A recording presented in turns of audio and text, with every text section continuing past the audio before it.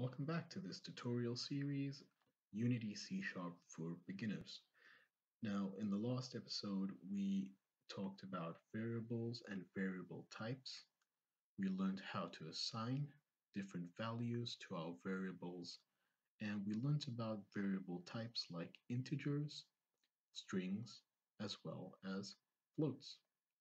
We also learned about different operators that we can use to add, subtract, divide, multiply, or even the modulus operator, which shows us the remainder of a division, right?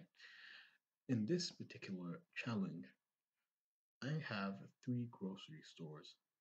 Store A has 250 apples, Store B has 925 apples, and Store C has 300 apples.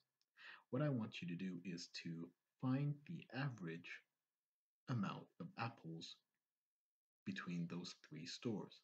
So you're going to add each of those values to each other. So you're going to add those three values, and then you're going to divide that total by the amount of stores to find the average, right? When you're done, you can take that value and output it to the console by saying the average amount of apples is, and then output your value. If you think you know how to do that on your own, you can pause the video, and when you get back, we'll show you the solution. Okay, so first I'm going to assign the value of shop A, and shop B is 925. Ooh, what am I doing? And shop C is 300. Now we want to find the average amount of apples between those three shops. So that's shop B and shop C. So we're adding those three values and then dividing them by 3. We can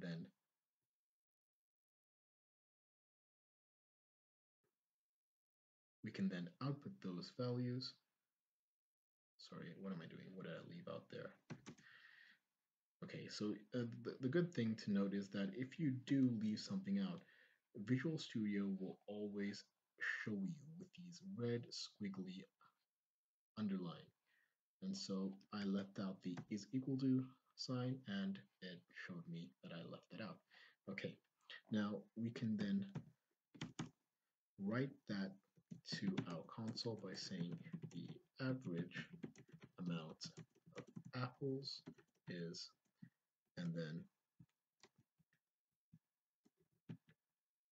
we can print out average apples.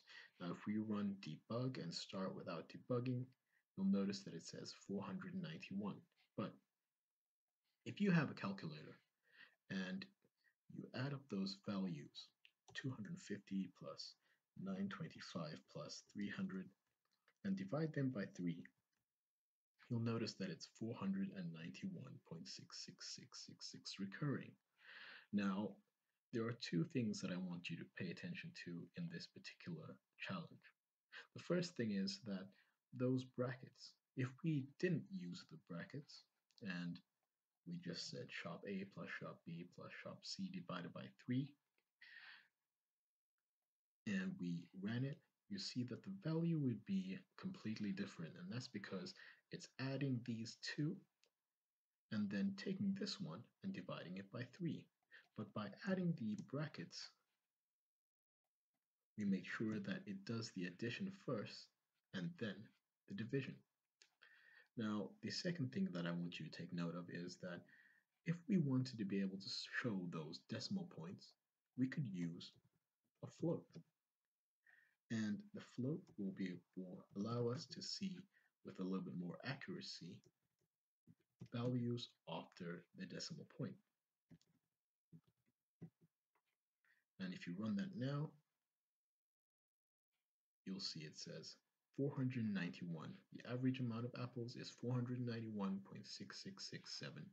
And if you wanted to be a little bit more accurate, you could use the double the double variable type. And the double variable type will give you a whole lot more, sorry, a whole lot more accuracy in terms of numbers after the decimal point. So let's run that now. Here we go.